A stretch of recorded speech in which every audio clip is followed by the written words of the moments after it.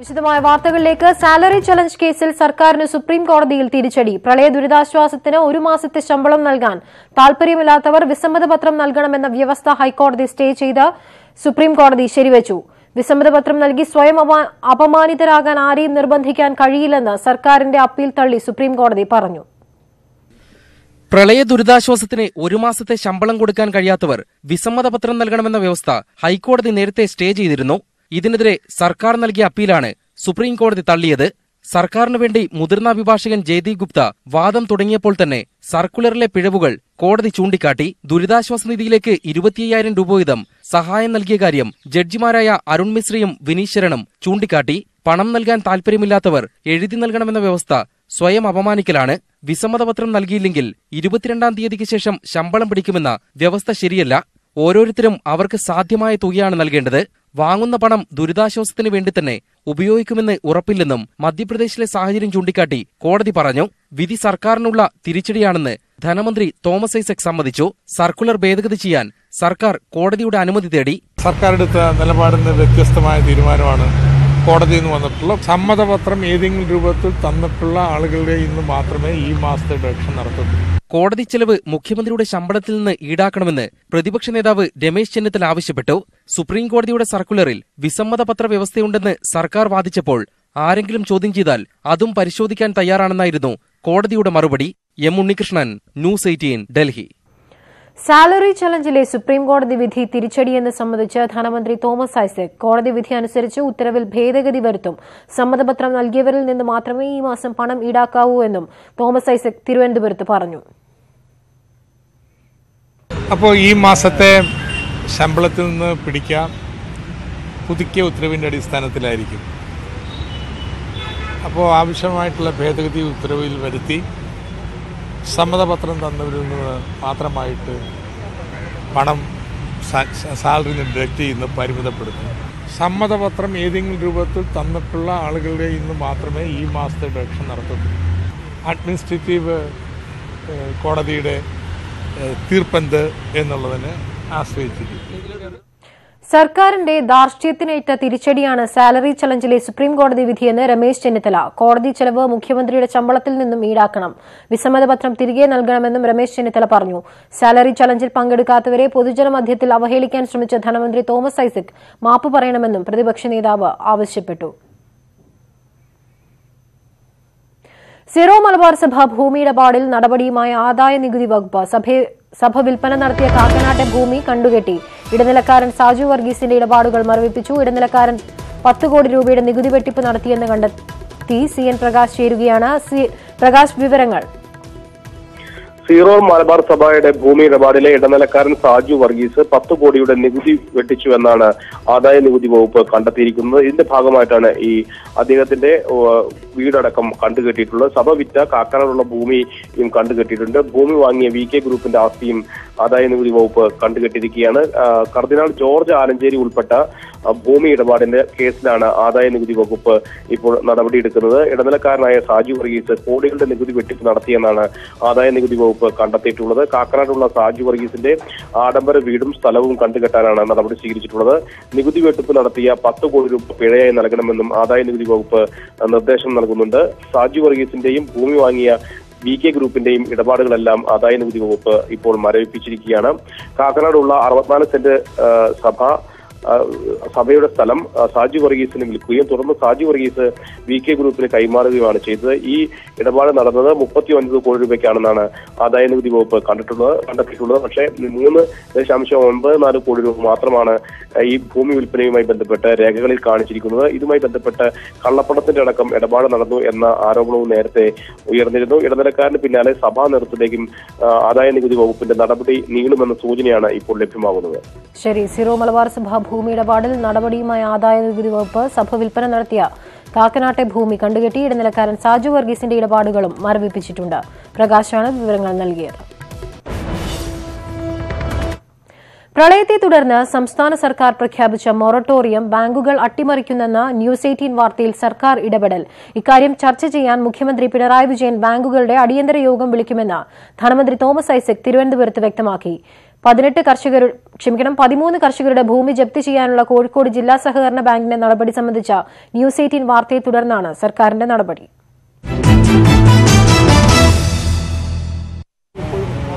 ബാങ്കുകളെ വിളിച്ച് കാര്യം വീണ്ടും ചർച്ച ചെയ്യുന്നു. എല്ലാവരെയും വിളിച്ച് ചർച്ച ചെയ്യും. നിശ്ചയമായിട്ട് അത് മുഖ്യമന്ത്രി തന്നെ വിളിക്കുന്നതാണ്.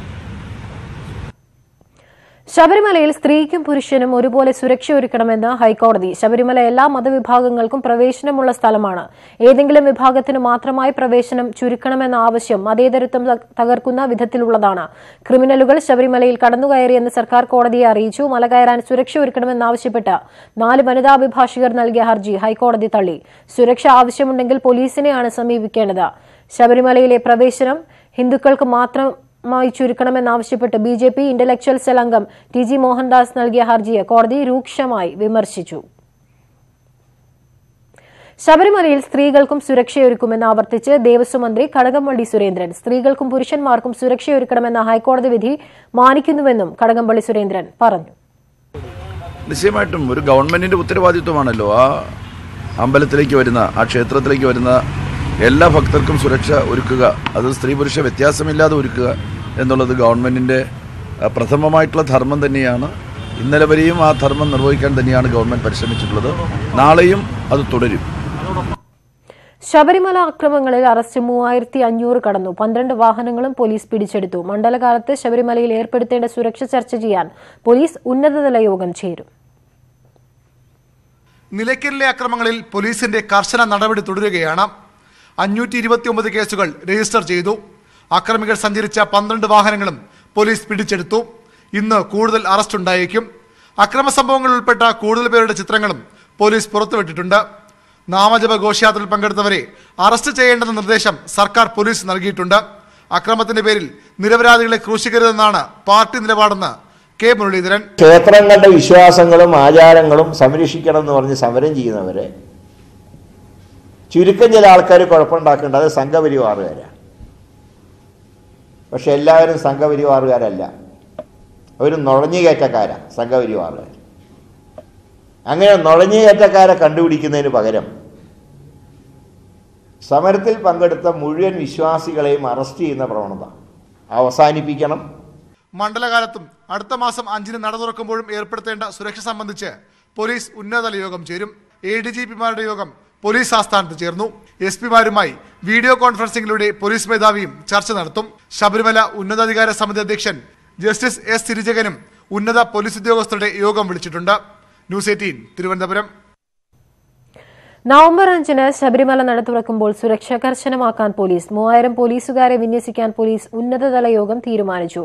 IGP വിജയനെയും സുരക്ഷാ ചുമതലയ്ക്ക് നിയോഗിക്കും. യുവതികൾ എത്തിയാൽ സന്നിധാനത്തേക്ക് കടത്തിവിടണമെന്ന സർക്കാർ നിർദ്ദേശം പോലീസ് പാലിക്കും. നിലയ്ക്കൽ, പമ്പ, സന്നിധാനം എന്നിവിടങ്ങളിൽ സുരക്ഷാ മേഖലയായി ഇതിനകം പോലീസ് പ്രഖ്യാപിച്ചു കഴിഞ്ഞു. അതേസമയം പമ്പ മുതൽ സന്നിധാനം വരെയുള്ള ഇടങ്ങളിൽ വനിതാ പോലീസിനെ വിന്യസിക്കേണ്ടതില്ലെന്നും ഉന്നതതല യോഗത്തിൽ തീരുമാനമായി. ശബരിമലയിലേക്ക് BJP പ്രഖ്യാപിച്ച രഥയാത്ര നിയമവാഴ്ച തകർക്കാനുള്ള ആസൂത്രിത നീക്കത്തിന്റെ ഭാഗമാണെന്ന് LDF കൺവീനർ A. വിജയരാഘവൻ. ഏതു വിധേനയും കേരളത്തിൽ കലാപം പടർത്താനാണ് അമിത്ഷായുടെ നിർദ്ദേശം. സുപ്രീംകോടതി വിധി സംബന്ധിച്ച പുനഃപരിശോധനാ ഹർജി പരിഗണിക്കാനിരിക്കെയാണ് ക്രമസമാധാനം തകർക്കാനുള്ള സമരമാർഗം അവലംബിക്കുന്നത്. കലാപത്തിലേക്ക് തള്ളിവിടാനുള്ള രഥയാത്ര നീക്കത്തിൽ നിന്നും BJP പിന്തിരിയണമെന്നും വിജയരാഘവൻ പ്രസ്താവനയിൽ പറഞ്ഞു. കേരളത്തിലെ വിശ്വാസികളായ ഭൂരിപക്ഷം ജനങ്ങളെയും പോലീസ് രാജിലൂടെ മര്യാദ പഠിപ്പിക്കാനുള്ള ശ്രമം അനുവദിക്കാനാകില്ലെന്ന് PC ജോർജ്. ശബരിമല വിഷയത്തിൽ മുഖ്യമന്ത്രി താഴേക്കിറങ്ങി വരണം. സർക്കാരിനെ താഴെയിറക്കുമെന്ന് പറഞ്ഞ അമിത്ഷായെ മാനിനെന്ന് തന്നെ കൊണ്ട് വിളിപ്പിക്കാൻ മുഖ്യമന്ത്രി ഇടവരുത്തരുതെന്നും PC ജോർജ് ഗുരുവായൂരിൽ പറഞ്ഞു. വേറെ വലിയ രസമാണ്, നമ്മുടെ കോൺഗ്രസ് പാർട്ടി ഇന്ന് സ്ട്രോങ് നിലപാട് സ്വീകരിച്ചിട്ടുണ്ട്. നമ്മുടെ അമിത്ഷാ പിരിച്ചുവിടുമെന്ന് പറഞ്ഞു. അതാണ് കോൺഗ്രസിനെ പ്രകോപിപ്പിച്ചത്. ഇവിടുത്തെ എല്ലാ രാഷ്ട്രീയക്കാരെയും പ്രകോപിപ്പിച്ചിരിക്കുക. അമിത്ഷാ എന്തിനാ പിരിച്ചുവിടുമെന്ന് പറഞ്ഞു. പക്ഷെ എന്നോട് ക്ഷമിക്കണം, ഞാൻ സത്യം ചെയ്ത് പറയുന്നു, BJPയുടെ ഒരു നേതാക്കന്മാരുമായിട്ട് എനിക്ക് ബന്ധമില്ല, ബന്ധപ്പെടാൻ ആഗ്രഹിക്കുന്നുമില്ല, അതെന്റെ മനസ്സിൽ പോലും ഇല്ല. പക്ഷെ വേറെ കാര്യം ചോദിക്കട്ടെ, കേരളത്തിലെ മുഴുവൻ ജനങ്ങളെയും അവഗണിച്ചുകൊണ്ട്, ആയിരക്കണക്കായ പോലീസ് അവരുടെ വിശ്വാസത്തെ പോലും അവഗണിച്ചുകൊണ്ട് പോലീസിനെ ഉപയോഗിച്ചുകൊണ്ട് മനുഷ്യൻ മുഴുവൻ അറസ്റ്റ് ചെയ്യുകയും ഹറാസ് ചെയ്യുകയും ചെയ്യുമെന്ന് പറഞ്ഞ് ഒരു രണ്ടും ഘട്ടവരായി ഒരു ഭരണാധികാരി ഇറങ്ങി തിരിച്ചാൽ എന്ത് ചെയ്യണം? അമിത്ഷാ രാഷ്ട്രീയ ഗുണ്ടയാണെന്ന് മന്ത്രി ജി സുധാകരൻ. കോടതിയെയും ജനാധിപത്യത്തെയും വെല്ലുവിളിക്കുകയാണ് അമിത്ഷാ. സംസ്ഥാന സർക്കാരിനെ അട്ടിമറിക്കാൻ തടി മാത്രം പോരാ, ക്ഷേത്രനടയിൽ നിന്ന് രഥയാത്ര നടത്തുന്നത് ഭരണഘടനാ ലംഘനമാണെന്നും സുധാകരൻ പറഞ്ഞു. അമിത്ഷാക്ക് കോടതിയെ ബഹുമാനമില്ല, ഡെമോക്രസിയെ ബഹുമാനമില്ല. അമിത്ഷാ ഒരു പൊളിറ്റിക്കൽ ഗുണ്ടയാണ്, നാഷണൽ പൊളിറ്റിക്കൽ ഗുണ്ട. ഗുണ്ടകളെ അറസ്റ്റ് ചെയ്തുകൊണ്ടാണല്ലോ അദ്ദേഹം ഗവൺമെന്റിനെ അട്ടിമറിക്കുമെന്ന് പറയുന്നത്. അട്ടിമറിക്കുന്നതിന് തടി പോരാ, നല്ല എൽബലം വേണം. സംസ്ഥാനത്തെ 4 സ്വാശ്രയ മെഡിക്കൽ കോളേജുകളിലെ 550 വിദ്യാർത്ഥികളുടെ പ്രവേശനം സുപ്രീം കോടതി റദ്ദാക്കി. DM college Wayanad, PK Das college Palakkad, അല്ലസർ Thodupuzha, SR college Varkala എന്നിവിടങ്ങളിലെ പ്രവേശനമാണ് റദ്ദാക്കിയത്. പ്രവേശനത്തിന് അനുമതി നൽകിയ ഹൈക്കോടതി തീരുമാനത്തിനെതിരെ മെഡിക്കൽ കൌൺസിൽ നൽകിയ ഹർജിയാണ് സുപ്രീം കോടതി അംഗീകരിച്ചത്. 550 വിദ്യാർത്ഥികളുടെ ഭാവി പരിഗണിച്ച് പ്രവേശനത്തിന് അനുമതി നൽകണമെന്ന DM Wayanad, PK Das Palakkad, അല്ലസർ Thodupuzha, SR Varkala എന്നീ മെഡിക്കൽ കോളേജുകളുടെ ആവശ്യമാണ് സുപ്രീം കോടതി തള്ളിയത്. അടിസ്ഥാന സൌകര്യമില്ലെന്ന് ചൂണ്ടിക്കാട്ടി മെഡിക്കൽ കൌൺസിൽ ഓഫ് ഇന്ത്യ ഈ കോളേജുകൾക്ക് നേരത്തെ പ്രവേശനാനുമതി നിഷേധിച്ചിരുന്നു. എന്നാൽ കേരള ഹൈക്കോടതി പ്രവേശനത്തിന് അനുമതി നൽകി. തുടർന്ന് മെഡിക്കൽ കൌൺസിൽ നൽകിയ അപ്പീൽ അനുവദിച്ചാണ് ജസ്റ്റിസുമാരായ അരുൺ മിശ്രയും വിനീത് ശരണും പ്രവേശനം റദ്ദാക്കിയത്. അപര്യാപ്തതകൾ നികത്തിയതായി മെഡിക്കൽ കോളേജുകൾ കോടതിയെ അറിയിച്ചിരുന്നു. എന്നാൽ ഇനി ഒരു കാരണവശാലും പ്രവേശനം അനുവദിക്കരുതെന്നായിരുന്നു മെഡിക്കൽ കൌൺസിലിന്റെ വാദം. ഇത് അംഗീകരിച്ചാണ് കോടതി വിധി. ഇതോടെ ഈ അധ്യയന വർഷം 4 മെഡിക്കൽ കോളേജുകളിൽ പ്രവേശനം സാധ്യമല്ലാതായി. അടുത്ത അധ്യയന വർഷത്തെ പ്രവേശനവും മെഡിക്കൽ കോളേജുകൾക്കുള്ള അംഗീകാരവും ചട്ടപ്രകാരം നിശ്ചയിക്കും. 4 മെഡിക്കൽ കോളേജുകളിലെയും പ്രവേശനം സുപ്രീം കോടതി സെപ്റ്റംബർ 5-ന് സ്റ്റേ ചെയ്തിരുന്നു.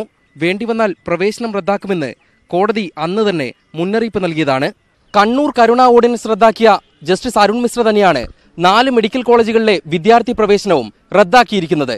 കോടതി നൽകുന്ന സന്ദേശം ഇതാണ്: വിദ്യാർത്ഥികളുടെ ഭാവി എന്നത് ചട്ടലംഘനത്തിനും യോഗ്യതയില്ലായ്മയ്ക്കും കുടപിടിക്കാവുന്ന കാരണമല്ലെന്ന്. സുപ്രീം കോടതിയിൽ നിന്നും cameraman Binu ബേസിലിനൊപ്പം M Unnikrishnan, news 18. Supreme കോടതി വിധി നടപ്പാക്കുമെന്ന് ആരോഗ്യമന്ത്രി KK ശൈലജ. സർക്കാർ എന്തെങ്കിലും തുടർ നടപടികൾ സ്വീകരിക്കേണ്ടതുണ്ടോ എന്ന കാര്യത്തിൽ നിയമോപദേശം തേടുമെന്നും മന്ത്രി തൃശൂരിൽ പറഞ്ഞു. ഞങ്ങളെ സംബന്ധിച്ചിടത്തോളം ഈ വിധി നടപ്പിലാക്കുക മാത്രമേ നിവൃത്തിയുള്ളൂ എന്നുള്ളതാണ്. വിഷമമുണ്ട് ഇത്രയും സീറ്റ് കേരളത്തിന് നഷ്ടപ്പെട്ടതിൽ. അതിൽ ഗവൺമെൻറ്റിനൊരു പങ്കുമില്ല, അതുപോലെ തന്നെ ആരോഗ്യവകുപ്പിനും ഞങ്ങൾക്ക് വേറൊന്നും ചെയ്യാൻ കഴിയാത്ത ഒരവസ്ഥയാണുള്ളത്. നമുക്ക് വേണമെങ്കിൽ ലീഗൽ ഒപ്പീനിയൻ എടുക്കാം ആ കാര്യത്തിൽ എന്നുള്ളതേ ഉള്ളൂ. എന്തെങ്കിലും സാധ്യതയുണ്ടോ എന്നുള്ളത് സംശയമാണ് അക്കാര്യത്തിൽ. പാലക്കാട് ഡിവൈഎഫ്ഐയിൽ PK ശശി MLAയുടെ നിയന്ത്രണം തുടരും.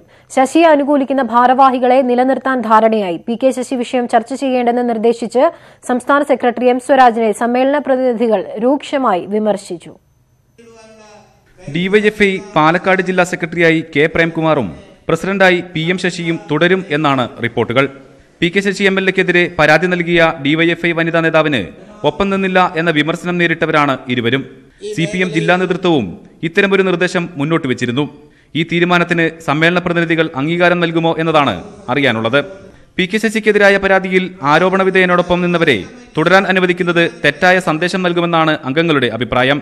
പരാതിക്കാരിയായ വനിതാ നേതാവ് നിലവിൽ ജില്ലാ കമ്മിറ്റി അംഗമാണ്. ഇവരെ പുതിയ കമ്മിറ്റിയിലും ഉൾപ്പെടുത്താനാണ് സാധ്യത. എന്നാൽ ശശിക്കെതിരെ നിലപാടെടുത്ത മറ്റു ജില്ലാ കമ്മിറ്റി അംഗങ്ങളെ നിലനിർത്തുമോ എന്നതിൽ വ്യക്തതയില്ല. PK ശശി വിഷയം ചർച്ച ചെയ്യേണ്ടെന്ന് നിർദ്ദേശിച്ച M സ്വരാജിനെതിരെ സമ്മേളനത്തിൽ രൂക്ഷ വിമർശനമാണ് ഉയർന്നത്. അംഗങ്ങളുടെ വിമർശനങ്ങൾക്ക് M സ്വരാജും ജില്ലാ സെക്രട്ടറിയും മറുപടി പറയും. തുടർന്നാകും പുതിയ ജില്ലാ കമ്മിറ്റി തെരഞ്ഞെടുപ്പ്. PK ശശിയെ അനുകൂലിക്കുന്ന ജില്ലാ നേതൃത്വത്തിന് ഒരവസരം കൂടി നൽകണമെന്ന നിർദ്ദേശത്തിന് സമ്മേളനം അംഗീകാരം നൽകുമോ എന്നതാണ് കാത്തിരുന്ന് കാണേണ്ടത്. Prasad Udumbissery, news 18, Palakkad. ബാർകോഴ case തുടരന്വേഷണം stay ചെയ്ത ഇടക്കാല ഉത്തരവ് പുറപ്പെടുവിക്കണമെന്ന KM മാണിയുടെ ആവശ്യം ഹൈക്കോടതി നിരാകരിച്ചു. 3 പ്രാവശ്യം അന്വേഷിച്ച് അവസാനിപ്പിച്ച കേസ് വീണ്ടും അന്വേഷിക്കുന്നത് മനുഷ്യാവകാശ ലംഘനമാണെന്ന് ചൂണ്ടിക്കാട്ടിയാണ് മാണി ഹൈക്കോടതിയെ സമീപിച്ചത്. ഇക്കാര്യത്തിൽ റിപ്പോർട്ട് സമർപ്പിക്കാനും കോടതി വിജിലൻസിനോട് നിർദ്ദേശിച്ചു. പൊതുപ്രവർത്തകർക്കെതിരെയുള്ള കേസിൽ അന്വേഷണത്തിന് സർക്കാർ അനുമതി വേണമെന്ന തിരുവനന്തപുരം വിജിലൻസ് കോടതിയുടെ ഉത്തരവ് ചോദ്യം ചെയ്ത് VS അച്യുതാനന്ദൻ നൽകിയ ഹർജി ഈ മാസം 15-ന് പരിഗണിക്കാനായി മാറ്റിവെച്ചു. അയോധ്യ ഭൂമി കേസ് പരിഗണിക്കുന്നത് അടുത്ത വർഷം ജനുവരിയിലേക്ക് മാറ്റി സുപ്രീം കോടതി. അന്തിമവാദം കേൾക്കുന്ന തീയതി ജനുവരിയിൽ മാത്രമേ തീരുമാനിക്കൂ. കോടതി നടപടികൾ വൈകുന്നതിൽ അതൃപ്തി അറിയിച്ച BJP നേതാക്കൾ രാമക്ഷേത്ര നിർമ്മാണത്തിനായി ഓർഡിനൻസ് കൊണ്ടുവരണമെന്ന ആവശ്യവുമായി രംഗത്തെത്തി. അയോധ്യ കേസുമായി ബന്ധപ്പെട്ട നിയമവിഷയം വിശാല ബെഞ്ചിന് വിടേണ്ടെന്ന് തീരുമാനിച്ചതിന് പിന്നാലെയാണ് മുഖ്യ കേസ് ഇന്ന് സുപ്രീംകോടതിയുടെ പരിഗണനയ്ക്കെത്തിയത്. വാദത്തിനിട നൽകാതെ തന്നെ ഹർജികൾ ജനുവരിയിലേക്ക് മാറ്റുന്നതായി ചീഫ് ജസ്റ്റിസ് രഞ്ജൻ ഗൊഗോയ് അധ്യക്ഷനായ 3-അംഗ ബെഞ്ച് വ്യക്തമാക്കി. കേസ് പരിഗണിക്കുന്ന ബെഞ്ച് അന്തിമവാദത്തിന്റെ തീയതി എന്നിവ അപ്പോൾ നിശ്ചയിക്കും. രാമക്ഷേത്ര നിർമ്മാണത്തിന് സർക്കാർ നിയമം കൊണ്ടുവരണമെന്ന് കോടതി നടപടികൾ വൈകുന്നതിൽ ആശങ്കയറിയിച്ച BJP, VHP നേതാക്കൾ രാമക്ഷേത്ര നിർമ്മാണത്തിന് സർക്കാർ നിയമം കൊണ്ടുവരണമെന്നാവശ്യപ്പെട്ടു. नहीं, सरकार के पाले में तो कभी गेंद जा ही नहीं सकती है. ये जो अफवाह फैलाते हैं लोग, ये देश लावे कानून बनावे, ये केवल अफवाह है. ये संभव नहीं है इस केस में. കേസ് മാറ്റിവയ്ക്കാനുള്ള തീരുമാനം ദൗർഭാഗ്യകരമാണെന്ന് നിർമോഹി അഗാഡിയുടെ മഹൻ ധർമ്മദാസ് പറഞ്ഞു.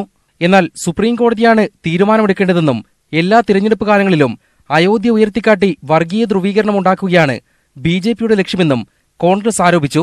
കോടതിയുടെ പരിഗണനയിലിരിക്കുന്ന വിഷയത്തിൽ നിയമം കൊണ്ടുവരുന്നത് ഭരണഘടനാ വിരുദ്ധമാണെന്ന് കേസിൽ കക്ഷികളായ മുസ്ലിം സംഘടനകൾ പറഞ്ഞു. 2 മാസത്തിനു ശേഷം കേസ് ലിസ്റ്റ് ചെയ്യാനുള്ള കോടതി തീരുമാനത്തോടെ ലോക്സഭാ തെരഞ്ഞെടുപ്പിന് മുമ്പ് അയോധ്യ വിഷയത്തിൽ വിധി വരുമോ എന്ന് വ്യക്തമല്ല. ന്യൂസ് 18 ഡൽഹി. CBI തലപ്പത്തെ അഴിമതി ആരോപണങ്ങളിൽ കേന്ദ്ര വിജിലൻസ് കമ്മീഷണർ അന്വേഷണം ആരംഭിച്ചു. അഴിമതി ആരോപണങ്ങളുമായി ബന്ധപ്പെട്ട രേഖകളുടെ പരിശോധന തുടരുകയാണ്. ചില രേഖകൾ നേരത്തെ തന്നെ CVC പരിശോധിച്ചിരുന്നു. വിവാദ വ്യാപാരി മൊയ്തീൻ അക്തർ ഖുറേഷിക്കെതിരായ കേസ് അന്വേഷിക്കുന്ന CBI ഉദ്യോഗസ്ഥനെ മാറ്റി. CBI ഇടക്കാല മേധാവി നാഗേശ്വര റാവുവാണ് ഉദ്യോഗസ്ഥനെ മാറ്റിയത്. തീരുമാനം സുപ്രീംകോടതി നിർദ്ദേശങ്ങളുടെ ലംഘനമാണെന്ന് അഭിഭാഷകൻ പ്രശാന്ത് ഭൂഷൺ പറഞ്ഞു. മുൻ സ്പെഷ്യൽ ഡയറക്ടർ രാകേഷ് അസ്താനയ്ക്കെതിരായ കേസിൽ ഇടനിലക്കാരൻ സതീഷ് സനയോട് ഇന്ന് നേരിട്ട് ഹാജരാകണമെന്ന് CBI ആവശ്യപ്പെട്ടിട്ടുണ്ട്. അറസ്റ്റ് തടയണമെന്നും സംരക്ഷണം നൽകണമെന്നും ആവശ്യപ്പെട്ട് സതീഷ് സന സുപ്രീംകോടതിയെ സമീപിച്ചു. കഴിഞ്ഞ ഒരാഴ്ചയായി സതീഷ് സന ഒളിവിലാണ്. ഇന്തോനേഷ്യയ്ക്ക് സമീപം 188 യാത്രക്കാരുമായി വിമാനം കടലിൽ തകർന്നു വീണു. ജക്കാർത്തയിൽ നിന്ന് സുക്കാർണയിലേക്ക് പുറപ്പെട്ട ലയൺ എയറിന്റെ ബോയിംഗ് 737 വിമാനമാണ് അപകടത്തിൽപ്പെട്ടത്. വിമാനത്തിന്റെ പൈലറ്റ് ഇന്ത്യക്കാരനായിരുന്നുവെന്ന് സ്ഥിരീകരിച്ചു. ഡൽഹി സ്വദേശി ക്യാപ്റ്റൻ ഭവ്യ സനേജയാണ് വിമാനം പറത്തിയിരുന്നത്. 188 യാത്രക്കാരുമായി പറന്നുയർന്ന ഉടനെയാണ് ബോയിംഗ് 737 വിമാനം കാണാതായത്. പ്രാദേശിക സമയം 6:20 ജക്കാർത്തയിലെ സോക്കർണയിൽ ഹാട്ട വിമാനത്താവളത്തിൽ നിന്നാണ് ലയൺ എയർവേസ് വിമാനം പറന്നുയർന്നത്. 13 മിനിറ്റിനുള്ളിൽ വിമാനവുമായുള്ള ബന്ധം പൂർണ്ണമായും നഷ്ടപ്പെട്ടു. എഞ്ചിൻ തകരാർ ശ്രദ്ധയിൽപ്പെട്ടതിനെ തുടർന്ന് വിമാനത്തോട് തിരിച്ചിറങ്ങാൻ നിർദ്ദേശിച്ചിരുന്നു. മടക്കയാത്രയ്ക്ക് ശ്രമിക്കുന്നതിനിടെ നിയന്ത്രണം വിട്ട് കടലിൽ പതിച്ചു. വിമാനത്തിന്റെ അവശിഷ്ടങ്ങൾ ജാവ കടലിൽ കണ്ടെത്തി. 3 മാസം മുൻപ് മാത്രം സർവീസ് തുടങ്ങിയ വിമാനമാണ് തകർന്നത്. 188 യാത്രക്കാർക്ക് പുറമെ 10-ലധികം ജീവനക്കാരും വിമാനത്തിലുണ്ടായിരുന്നു. ഇന്തോനേഷ്യയിലെ പങ്കാൽ പിനാക്കിലേക്കായിരുന്നു വിമാനത്തിന്റെ യാത്ര. News desk, news 18. സന്ദീപ് ആനന്ദഗിരിയുടെ ആശ്രമത്തിലെ വാഹനങ്ങൾ പെട്രോൾ ഒഴിച്ച് തീയിട്ട് നശിപ്പിക്കുകയായിരുന്നുവെന്ന് ഫോറൻസിക് റിപ്പോർട്ട്. അക്രമിയെക്കുറിച്ച് പോലീസിന് ഇനിയും വിവരം ലഭിച്ചിട്ടില്ല. സന്ദീപ് ആനന്ദഗിരിക്ക് പിന്തുണ പ്രഖ്യാപിച്ചുകൊണ്ട് LDFന്റെ നേതൃത്വത്തിൽ നാളെ പ്രതിഷേധ സംഗമം സംഘടിപ്പിക്കും. സംഭവത്തിന് പിന്നിൽ പ്രദേശവാസികളാണെന്ന നിഗമനത്തിലാണ് പോലീസ്. സന്ദീപ് ആനന്ദഗിരിയുടെ ആശ്രമത്തിന് നേരെയുണ്ടായ ആക്രമണത്തിൽ ഫോറൻസിക്കിന്റെ പ്രാഥമിക റിപ്പോർട്ടാണ് പുറത്തുവന്നത്. വാഹനങ്ങൾ പെട്രോൾ ഒഴിച്ച് തീവയ്ക്കുകയായിരുന്നുവെന്ന പോലീസിന്റെ കണ്ടെത്തലിനെ ശരിവയ്ക്കുന്ന റിപ്പോർട്ടാണ് ഫോറൻസിക്കിന്റേതും. ഇതിന്റെ അടിസ്ഥാനത്തിലാണ് പോലീസ് അന്വേഷണം ഇപ്പോൾ പുരോഗമിക്കുന്നത്. സമീപ പ്രദേശങ്ങളിലെ പെട്രോൾ പമ്പുകളിൽ നിന്ന് ക്യാനുകളിൽ പെട്രോൾ വാങ്ങിയവരെ കണ്ടെത്താനും പോലീസ് ശ്രമം ആരംഭിച്ചിട്ടുണ്ട്. Deputy commissioner R. ആദിത്യയുടെ നേതൃത്വത്തിലുള്ള പ്രത്യേക സംഘമാണ് കേസ് അന്വേഷിക്കുന്നത്. എന്നാൽ അക്രമിയുമായി നേരിട്ട് ബന്ധിപ്പിക്കാവുന്ന ഒരു തെളിവും ഇതുവരെ പോലീസിന് ലഭിച്ചിട്ടില്ല. അന്വേഷണം ശരിയായ ദിശയിലാണ് പോകുന്നതെന്നും വിശദമായ മൊഴി നൽകുമെന്നും സന്ദീപ് ആനന്ദഗിരി പറഞ്ഞു. ഒരു നിരപരാധിയോ അനാവശ്യമായിട്ടുള്ള വിവാദങ്ങൾ ഇതിന്റെ മുകളിൽ ഇനി ഉണ്ടാവാത്ത വിധത്തിൽ പഴുതടച്ചുള്ള അന്വേഷണം തന്നെയാണെന്നാണ് മനസ്സിലാക്കാൻ സാധിച്ചിട്ടുള്ളത്. അതേസമയം സോഷ്യൽ മീഡിയയിൽ അടക്കമുള്ള ഭീഷണികളുടെ പശ്ചാത്തലത്തിൽ സന്ദീപ് ആനന്ദഗിരിക്ക് സർക്കാർ കൂടുതൽ സുരക്ഷ ഒരുക്കേണ്ടിയിരുന്നുവെന്ന് K. മുരളീധരൻ MLA. ഇക്കാര്യത്തിൽ സർക്കാരിന് വീഴ്ച പറ്റിയെന്നും അദ്ദേഹം ആരോപിച്ചു. തീർച്ചയായിട്ടും സ്വാമി പറഞ്ഞൊരു കാര്യം ഞാൻ അംഗീകരിക്കുന്നു. അദ്ദേഹത്തിന് വളരെയധികം ത്രെട്ട് BJPയുടെ ഭാഗത്തുനിന്നുണ്ട്, സംഘപരിവാറിന്റെ ഭാഗത്തുനിന്നുണ്ട്. അപ്പം അങ്ങനെയുള്ള ഒരു വ്യക്തിയെ സംരക്ഷിക്കാൻ എന്തുകൊണ്ട് ഗവൺമെന്റ് തയ്യാറായില്ല? അക്രമത്തിൽ പ്രതിഷേധിച്ച് നാളെ ഇടതുമുന്നണി കുണ്ടമൺകടവിൽ പ്രതിഷേധ യോഗം സംഘടിപ്പിക്കും. വൈകിട്ട് 4:30 നടക്കുന്ന യോഗത്തിൽ CPMന്റെയും CPIയുടെയും സംസ്ഥാന സെക്രട്ടറിമാർ പങ്കെടുക്കും. ന്യൂസ് 18 തിരുവനന്തപുരം. സംസ്ഥാനത്ത് പുതിയ ബ്രൂവറി ഡിസ്റ്റിലറി അപേക്ഷകൾ ലഭിച്ചിട്ടില്ലെന്ന് മന്ത്രി ടി.പി. രാമകൃഷ്ണൻ. മാനദണ്ഡങ്ങൾ രൂപീകരിക്കാനുള്ള കമ്മിറ്റിയുടെ നിർദ്ദേശങ്ങൾ ലഭിച്ച ശേഷമേ പുതിയവ പരിഗണിക്കൂ. കമ്മിറ്റി റിപ്പോർട്ട് ലഭിച്ച ശേഷമായിരിക്കും റദ്ദു ചെയ്ത അപേക്ഷകൾ പരിഗണിക്കുന്നതെന്നും ടി.പി. രാമകൃഷ്ണൻ കോഴിക്കോട് പറഞ്ഞു. ഒരു പുതിയ അപേക്ഷ ഇപ്പം വന്നിട്ടില്ലെന്ന് എന്നെ അറിയില്ല. എന്റെ മുമ്പിൽ ഒരു അപേക്ഷയില്ല. പുതിയ അപേക്ഷയിൽ തന്നെ എന്തെല്ലാം വ്യവസ്ഥകൾ പാലിക്കണം, ഇത് തുടങ്ങണമെന്നുണ്ടെങ്കിൽ എന്തെല്ലാം കാര്യങ്ങൾ ചെയ്യണം, എല്ലാ വശങ്ങളും പരിശോധിക്കുന്നതിനാണ് ഗവൺമെന്റിന്റെ ഉന്നത ഉദ്യോഗസ്ഥരടങ്ങിയിട്ടുള്ള ഒരു കമ്മിറ്റിയെ നിയോഗിച്ചത്. ആ കമ്മിറ്റിയുടെ റിപ്പോർട്ട് വന്നെങ്കിലാണ് അത് സംബന്ധിച്ച് എന്താണ് ഗവൺമെന്റ് നിലപാട് എന്നുള്ളത് അത് പറയാൻ കഴിയും. ഒരാശങ്കയും ഇക്കാര്യത്തിൽ ആർക്കും ഉണ്ടാവേണ്ടതില്ല. ശ്രീനാരായണ ഗുരുവിന്റെ ശുചിത്വ ചിന്തയിൽ നിന്ന് പ്രേരണ ഉൾക്കൊണ്ടാണ് പ്രധാനമന്ത്രി സ്വച്ഛ് ഭാരത് മിഷൻ അവതരിപ്പിച്ചതെന്ന് കേന്ദ്രമന്ത്രി സ്മൃതി ഇറാനി. ശ്രീനാരായണ ഗുരു മഹാസമാധി നവതി ആചരണത്തിന്റെ ഭാഗമായി സ്ത്രീ സമാജ സമ്മേളനം ശിവഗിരിയിൽ ഉദ്ഘാടനം ചെയ്യുകയായിരുന്നു കേന്ദ്രമന്ത്രി. और मुझे गर्व है इस बात का कि स्वच्छता अब पूरे राष्ट्र के लिए प्रधानमंत्री जी के नेतृत्व में नारायण गुरुदेव जी से प्रेरित होकर एक मिशन का रूप धारण कर चुका है.